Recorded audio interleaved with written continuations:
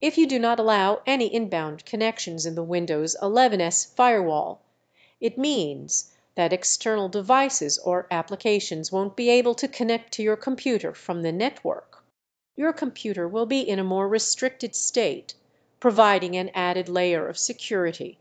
However, keep in mind that some functionalities that require incoming connections may not work properly.